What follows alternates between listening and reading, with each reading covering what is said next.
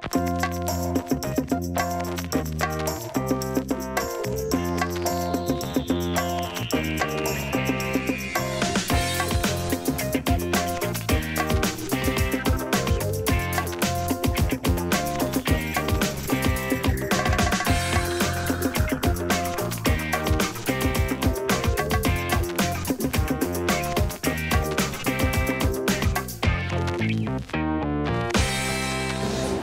morning everyone and welcome to our April edition here in Mainz, Creative Mornings.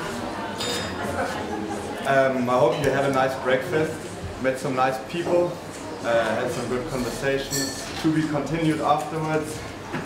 For those of you who are new here, I'll give a brief introduction on what Creative Mornings is, and then I'll hand over to the speaker, and yeah, then it gets real. So, Creative Mornings essentially started 10 years ago by a lady called Tina Roth-Eisenberg in New York, and her vision, so to say, was to actually achieve this. People get together, have breakfast, have a nice speaker telling them about an interesting topic. Today it happens in 183 cities. Every single one of these cities sticks to one topic. This month's topic or theme is called game. And yeah, so to say, it's an international movement. But this can only be done, obviously, by some helpers like mates, who provide us with a location. So thanks to mates, thanks to Eva, thanks to Lisa, and thanks to Stefan. Sorry, I didn't find a picture where you're also in it. And also thanks to Verival, who provided the breakfast for us. I hope you enjoyed it. But also thanks to the guys on the camera, Spinning Wheel Productions, who videotape everything and kind of make it available for everyone afterwards. And Futurist was also sponsored for this event. So in total there's 10 of us. We have a team that kind of fulfills different roles. Everyone kind of pulls, so to say, their share. From a graphic design, social media, to video guys, to organizational roles, organizing speakers. So yeah, different roles. If you think that you can somehow contribute to this, or if you know someone who can contribute to this, we hung up these speak up boards, and there's posters next to it. So if you like to, if it's maybe you or your friend, you can just leave probably better your contact there, because I don't know, it's not so nice to just put someone's name and phone number on there.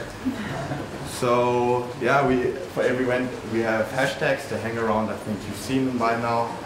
So if you're a digital freak, just use them.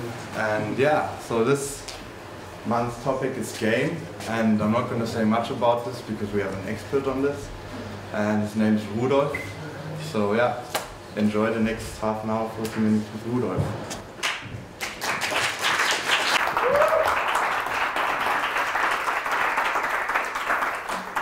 So, thank you very much and good morning.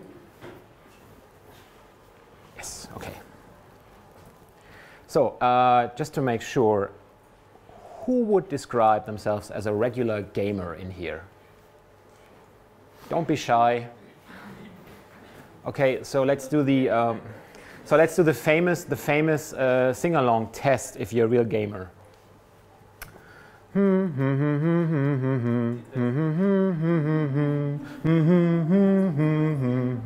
Okay, sound or so. Totally gamer. It's all right. By the way, who has seen already Ready Player One? Anyone?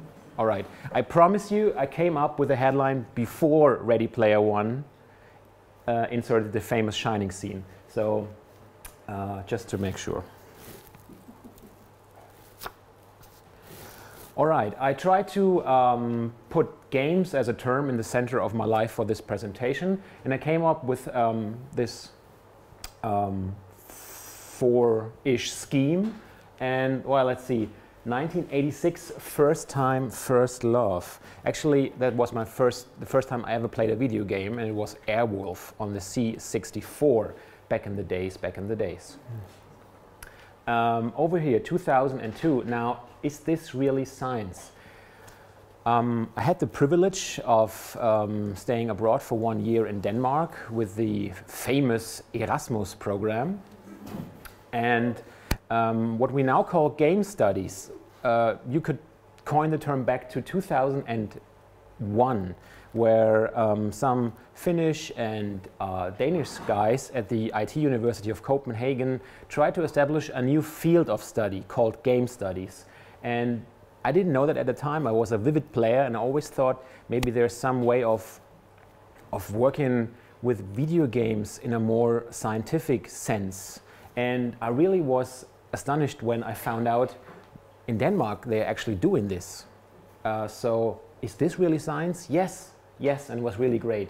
So I started my PhD thesis in 2005 back in Munich, and it had to do with the aspect of community building in online role-playing games. It was a great time. I finished it in 2009, and it was so great. I started a second one in 2015. Great. In 2007, I also started freelancing, meaning writing texts about games for publications such as Süddeutsche or Jetzt.de. Unfortunately, 2009, the serious side of life. I started my traineeship in a games PR agency, and that's basically the way I'm still on right now. So why did I mention the word unfortunately? Because there's some kind of problem when you're trying to be on the game PR side, on the same side, trying to be a freelancing journalist working for games. I think you can see the conflict of interest there.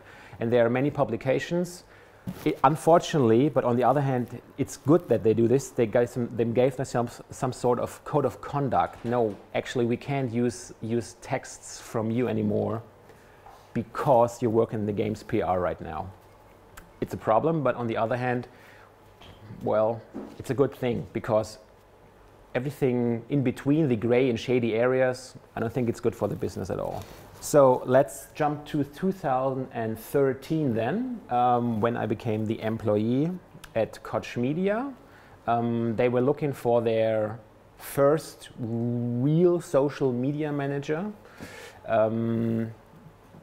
Before my time there, they were using PR managers, and they had to do the social media job additionally on their workload. But they somehow came to the conclusion, maybe this is a job for itself. Maybe we should create a headcount for this. So, as you can see, this is my employer, Koch Media. Funny. It's really, we say in English, Koch Media. Why? Koch Media. Well, our colleagues in UK and the US told us why we should use Koch Media. And our CEO was asking once why, and then he accepted the explanation. So from that, it's Koch Media. We have been a very healthy Mittelstandsunternehmen so far, but maybe you have read about it, maybe you don't, probably you don't. 2 months ago, or 3 months ago, we were bought by a Swedish investor group, so now it's big business somehow. The gamers right here, maybe you know some of the titles: Agents of Mayhem, Saints Row, Kingdom Come Deliverance, the Metro series, just to name a few, or Dead Island probably, but that's off topic in Germany. So, lesson learned, first one. My job has many titles. So I tried to put together some of the titles my dearest colleagues had or have in their job life: social media manager, social media editor, consultant, online editor, digital content creator, and so forth. So I use a color code. Greenish are the titles that I already had in my short period of career. At the moment, the official title is International Community Strategist. It's so German somehow. Let's make something, this sounds great, it sounds almost English, and it bears the complexity of this modern life. International, or is it global? No, I think national sounds cooler. Community, yeah. Strategist, yeah, strategist. What's really interesting is that although many people are working in this field right now and it's getting bigger and bigger, the expectations of the employee or the guys, my co-workers, somehow they really don't fit. If you're planning to switch into this field of work, then just make sure, line perfectly out what your future employee understands under these terms. Because from time to time it's really amazing what people think I'm doing and what I'm actually doing. Yeah. For example, my boss. So let's see, how is the situation in Germany? That is your German social Joe average. This is the source. I also was trying to use, again, color codes. So male, yes. Male-ish in a postmodern sense. White, check. Mid-30s, orange, across the line. 39. Higher education, yeah. Mostly those people come out of the humanities and social sciences. Well, to be honest, it's a job thing. You won't find that many engineers or Maschinenbauer in that field of work. Job experience of 3 to 5 years, average, well, I'm a bit over that, and the income, well, yeah, 30 to 39, average-wise. Yeah. Actually, it's one project done, check. Lunch, check. Another 40K. Yeah, well, don't get into this job then. My golden handcraft, it's not a porn title, it's real. Yeah. This is where I actually learned my community management skills on the job, doing this. Starting at filmspiegel.de, very small, very nerdy movie site, and fighting all the important questions of what's the best Stephen King adaptation? No, it's not, you fool. I own you. No, you don't. I do. You don't. I don't. Doesn't matter. Yeah. And while I was working on my dissertation, I had the honor and privilege to work as a community manager at Süddeutsche.de, which was really great. It was a huge time for me, just learning so much in such short amount of time. I don't know if of course you're familiar with the page, but is any of you active on their community site? Nope. Well, no, it's not. No wonder, because they closed down their community site.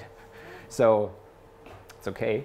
But when I was working there, it was really the hard trenches of World War I. Because whenever, for example, we had on a daily basis, we were dealing with, well, let's say 1,200 to 1,400 comments a day. Depending on the topic, because if something happened in Israel or Palestine, it could go up to 3,000 a day. And most of them were really nasty ones. And of course, the typical phone calls coming from the reception, oh, it's the police, it's for you again.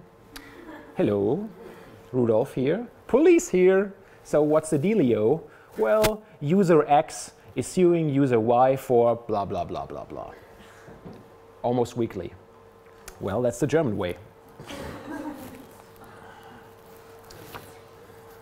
So the typical office day, just give you a minute or 30 seconds to read it, because it's supposed to be funny.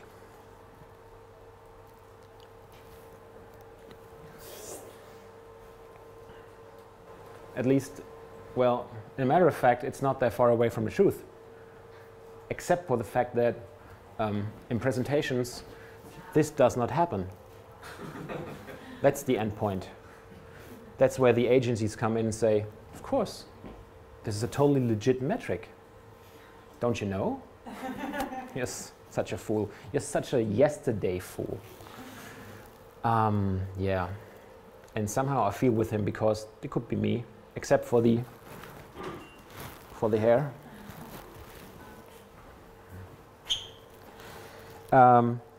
Yeah, let's have a look then. What is my typical office day look like? Okay, that's a huge monster. So again, pretty German. I try to come up with one sentence combining everything. Of course, I failed. So let's split it down, shall we? Teamwork, together with my colleagues from PR and marketing. So I'm in a very privileged position at Koch Media because I'm some sort of bottleneck between PR and marketing. It's tough sometimes because different interests are really clashing, but on the other hand, I'm learning from both sides at the same time. Structure-wise, PR is a part of marketing at Koch Media. So my boss's boss is the director of marketing, but my sub-boss, so to speak, in a video game lingo, is a senior PR. So both getting the best and worst of both worlds at the same time every day. But I think it's a clever solution. On the one hand, you got really the media side. On the other hand, there's the marketing guys with the budget to spend. I also have a colleague, co-worker, Marco Liebig. He's working in online marketing, and you could say he's my counterpart because, as I have mentioned, many of the social media guys are straight from humanities or social science, so that's just like me. I don't have any clue about figures or crunching numbers, so Marco is doing that for me, booking all the ads, so I can mainly focus upon my favorite kind of thing, and that's editing or storytelling. And I'm really thankful. I could not work at a company where I have to really put 6 from my 8 hours, 6 hours into Excel. That's just not me, sorry. So target group, okay, it may sound like marketing 101 to you now, but I'd like to mention it because gamers are a very special target group.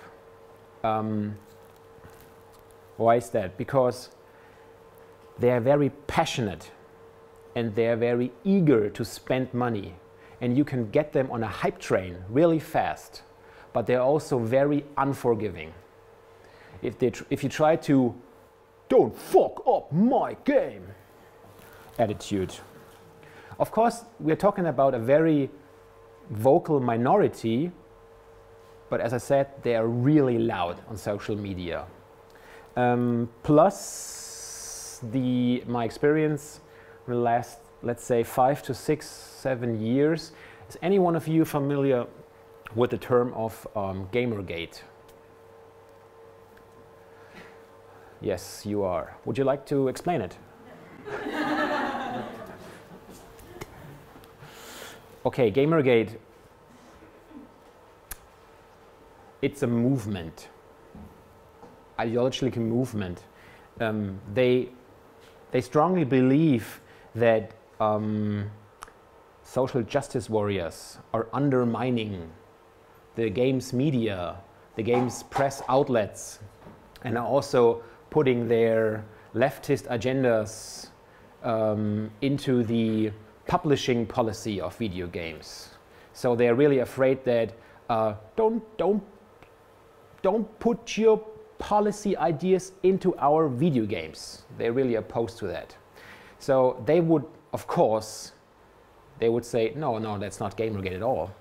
We're just trying to keep our hobby pure and playful, and policy or politics, well, this just doesn't belong in our world. I'm not here to decide upon that. I just can say you that I really despise them. But nevertheless, from a professional perspective, I have to work with them. I have to find a way to deal with these questions on an everyday basis. And they are really loud and strong. And they know how to organize. So, well, you got to find a way. Editing, as I just have mentioned, this is my favorite. This is the favorite part of my job, because I love to tell stories and I love to find new ways or perspectives or spins on a regular product. Of course, there's always, if the times are busy and stressful, there's always a way to just use the normal public relations headlines for a product and prolong them into the social world. But that's not social media for a games publisher to me. I like to have a unique spin and unique stories to tell. And this is something that most of the time happens when I'm not in the office, because it's loud and it's noisy and stressful, and that's okay. But maybe you can share this feeling that most of the time, if you want to be really not creative, but really creative, so I'm working from a home office or maybe even vacation. Yeah, I think it's the best way. Sorry, don't get into this job. And so it doesn't matter whether I'm mobile or desktop wise. It's just a matter of finding a unique spin for my stories, for my products to tell. Trend scouting as part of my job. I want to know as some sort of future teller. So where will be our audience in, let's say, 1 year or 2 to 3 years? Anything else is just guessing. So no one can tell you what will happen in about 5 years. I don't think this is possible at all.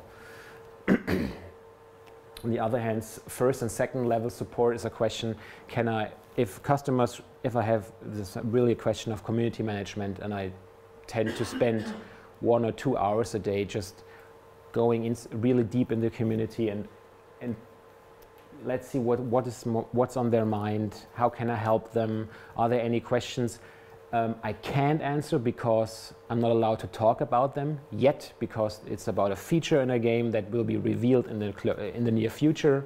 So that's what I understand when I'm talking about first and second level support. Cooperation and public speaking. As you might have found out by now, I'm really enjoying this. Public speaking, I really love it. Most of my colleagues don't. I don't know why, because it's, I think it's very important. If you call yourself a community manager, well, the community is not only online, it's offline as well. So joining events and finding out where can I meet people, it's not about, of course it's about multiplying a message product wise, but at the end, this has nothing to do with the product. This has something to do with building up a network, a possible network, a future network. You don't know about how many people you will meet in the future again who are useful for your product. So it's simply a question of, am I willing to invest the time? Am I willing to put myself out there and try to give a talk in a foreign language? You're not a native speaker, but who cares? Just do it and meeting interesting people. I think it's not necessary to speak the language as an expert. Just go out there and put yourself to the test, meeting interesting people. Maybe something works out for your business as well. If not, I had a good time here. Had some very excellent coffee and breakfast. If it really comes down to business, this is a question, cooperation. It's a very classical example would be, let's have some sort of competition. For us in the gaming industry, this would be, I have game title XYZ.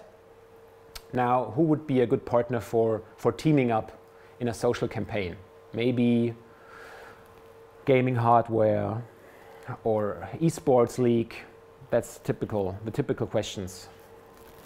Yeah, strategy and reporting. If you can see this, boring. But the guys actually who are paying my bills, from time to time, they're asking for this report.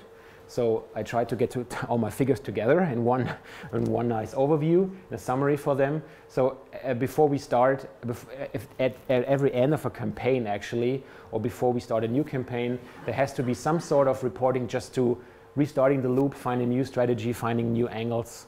So that's it's really boring for me, but it has to be done. So if you're really happy crunching numbers, that's so exciting. Really not. Normally they say you should not end with a boring slide, but unfortunately it was the last one. And now live life as if it had 28 characters, 281. You know about this? Is it too nerdy, too techy? Okay, yeah. Using Twitter, you only had 140 characters, and they prolonged it to 280 characters. And you're such a rebel. 281. Okay. Never mind. But thanks for your attention, and of course, I'm more than happy to answer all your questions.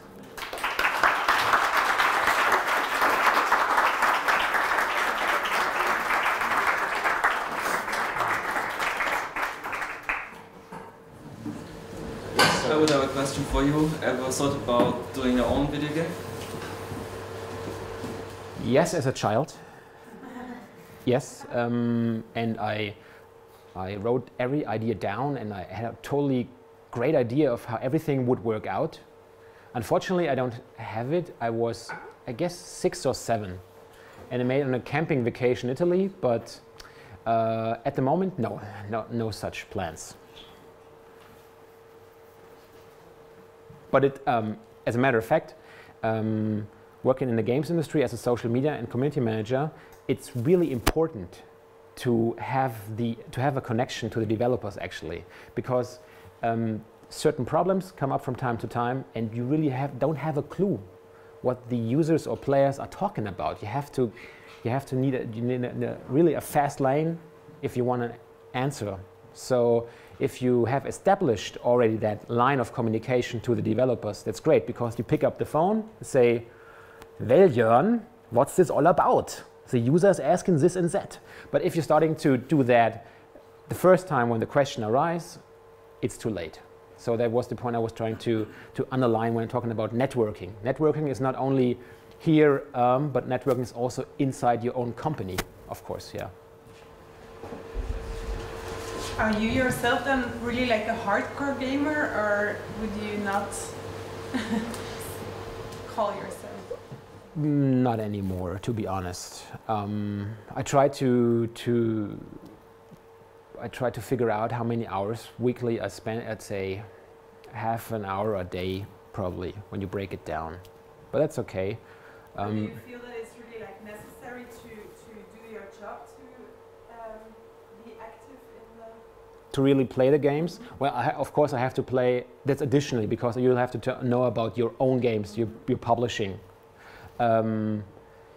Yes, because coming back to the community of gamers, they're really fast when it comes to, oh, this guy is such a fake, he's phony, he's not a player at all.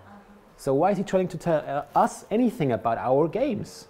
He's not an expert, he doesn't even have a high score. So yes, it's also important, yeah. Did you experience that the community is still rather a niche, or does it get bigger and getting more diverse in your experience? It's basically everywhere. It's an old saying in German, in der Mitte der Gesellschaft angekommen. It has arrived in the middle of society. Yes, it's true, because there are games for everyone, if you want to talk about target groups. If I say there's games for everyone and then there are games for boys and girls, this is the wrong idea. No, it's not for boys and girls. It's about games that can both gender, or whatever you call these days, fluid entities can enjoy.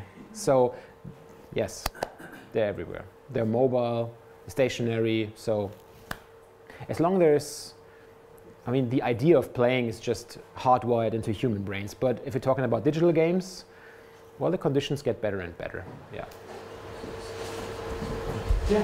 Do you have any desire to leave the gaming industry and do a role like this in a different industry, or is that something you've considered? Actually, one of the favorite questions of my mom. she asked me to ask you that. Did my dad ask asked you as well because He did. you that question. I was working as a social media manager for in other industries as well. For example, for Zurich Sports, insurance companies, and BMW. Also a great time. But yeah, a great time in that sense that you really learn a lot about people, how they think and how they have a totally different mindset.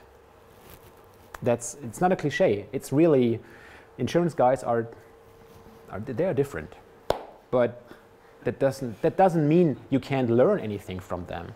So use every chance. That's what I've learned. One of my biggest learnings: use every contact you make has something, it has something to say to you. Yeah. 1, 2.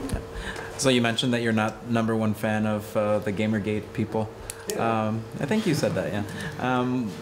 How do you engage communities where you basically don't personally have an affinity? Difficult, because, for example, when I'm as a private person on Twitter, I'm very strong opinionated.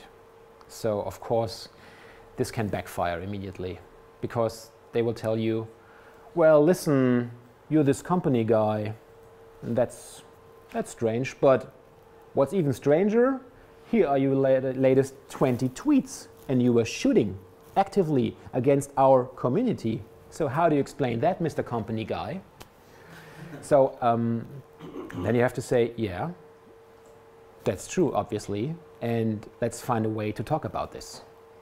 This is not me building up walls. It's trying to more or less aggressively engage in a conversation and discussion.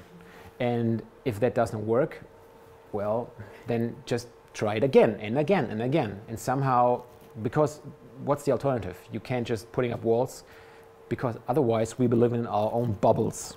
That's great for a time. Of course, I'm enjoying this as well. Whoa, that's my opinion and that's my opinion, great. But what happens outside of the bubble? So you mentioned the fight and the community page being shut down. Is that where you see this going?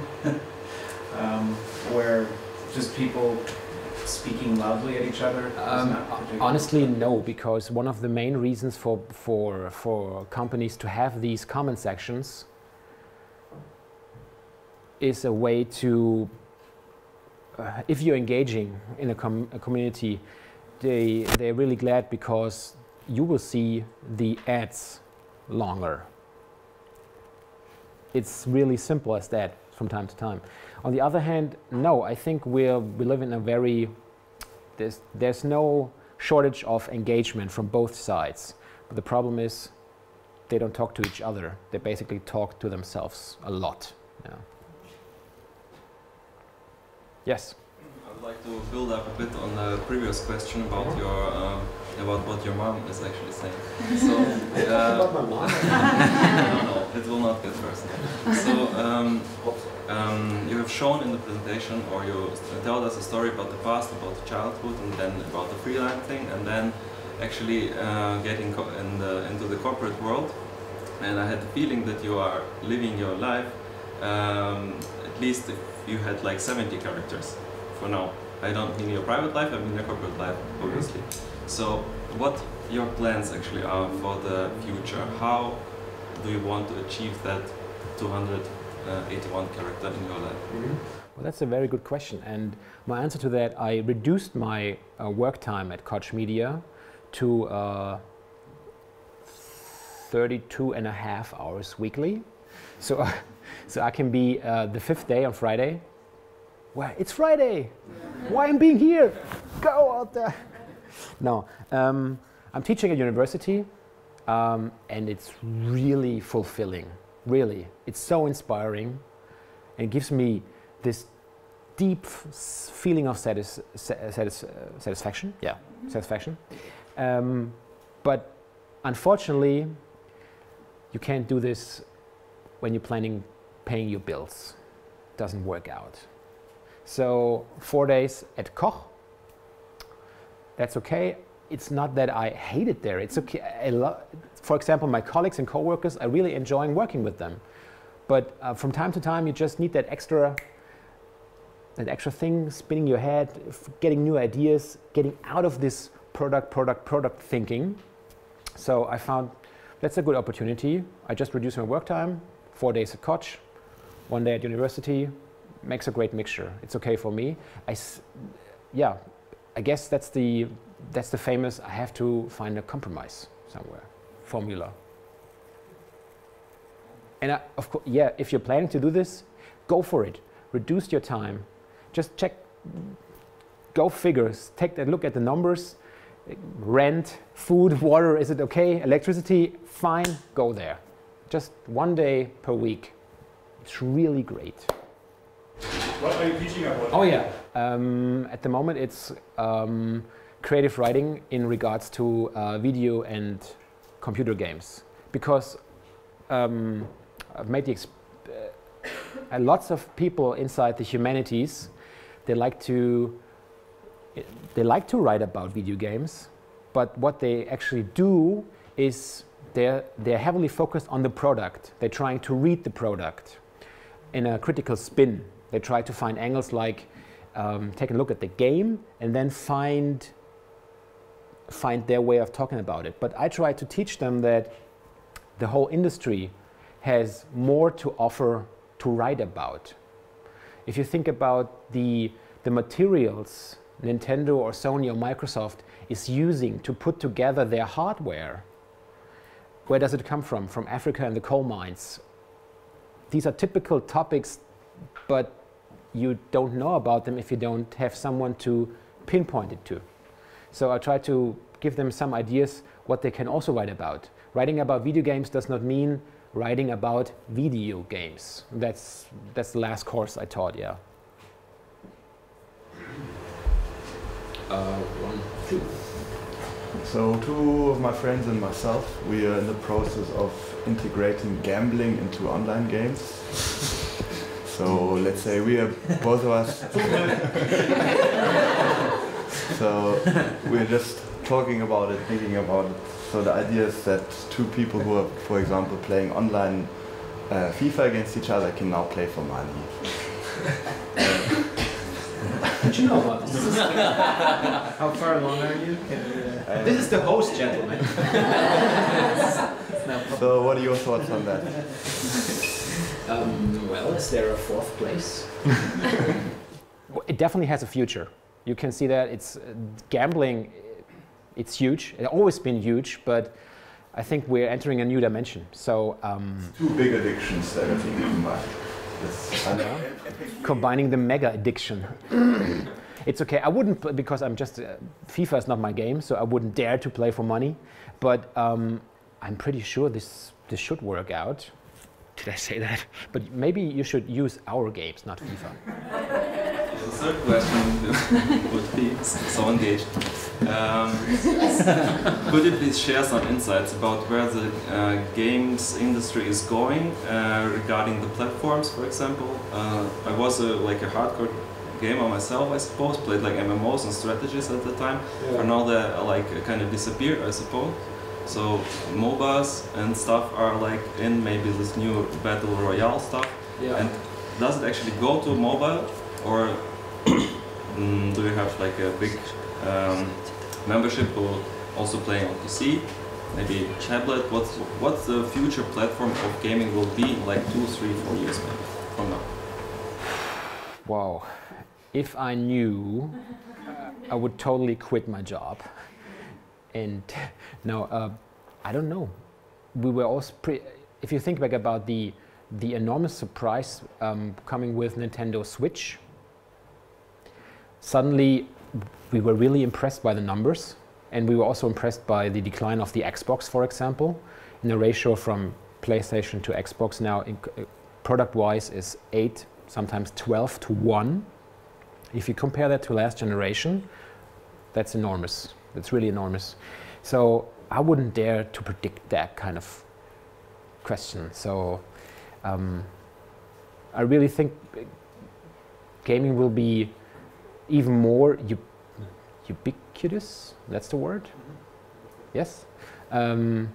If you take coming back to Nintendo Switch, it would maybe it's just one device you can use for almost everything. Playing on the go, playing at home, maybe with some little tweak, basically turning it into a VR machine.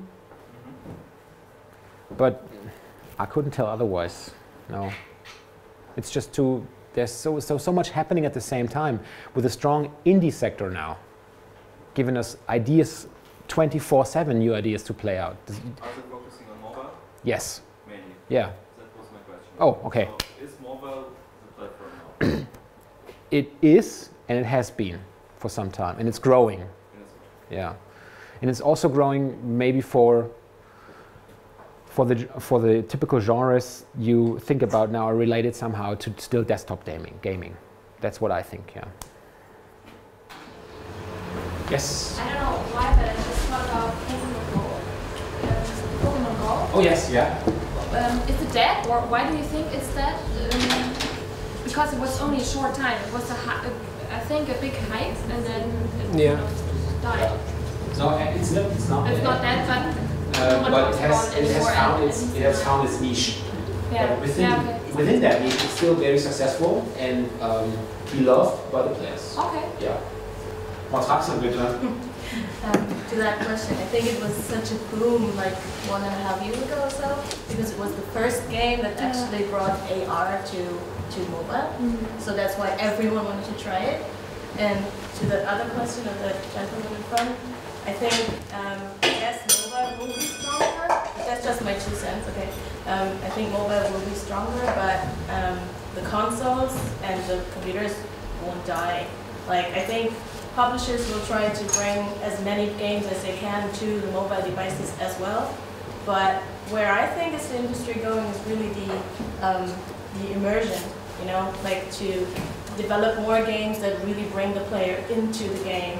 You can see it in small steps with the Nintendo Labo that's going to come out soon, where you actually put your devices together out of cardboard, but have a really immersive experience.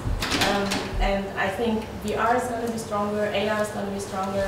They'll eventually develop a system that you can actually have at home that works well and doesn't make you sick. I think that's where we're going, but I don't think that it's going to be like mobile on top of everything. I think it's an addition, but very strong market as well. Thanks for that. Any more questions or comments? Yes, please.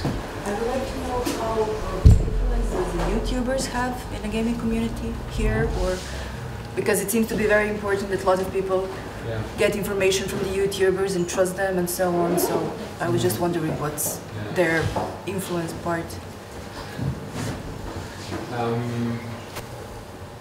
If you want to be very, very pessimistic, you can conclude that actually the buyer of video games nowadays has only 2 metrics when it comes to their buying decision. The one is Amazon ratings, 1 to 5 stars, and you're really fucked if your product comes out and the first 10s are 1 stars. Really fucked. And the other one are indeed those influencers, those Let's Players. And in a matter of fact, Let's Players or influencers, they take up almost 40% of my time at Koch Media, because I'm their first point of reference for their questions, sending out review copies to them, getting their stores, collecting all their comments, their feedback. That's my job. So yeah, it's really huge and it's getting bigger. And of course this market, and I'm talking about market, they are professionalizing at a high speed now. If you want to get into touch with the greater ones, talking about numbers, viewers, you won't get in touch with them. They have managers now, and this is nothing unusual. So yeah, that's the answer. Short, yes. Huge, getting bigger, yeah. Of course, we will see how, because when YouTube is pulling the plug, there goes your business. If Twitch is pulling the plug, there goes your business. It's very problematic for them.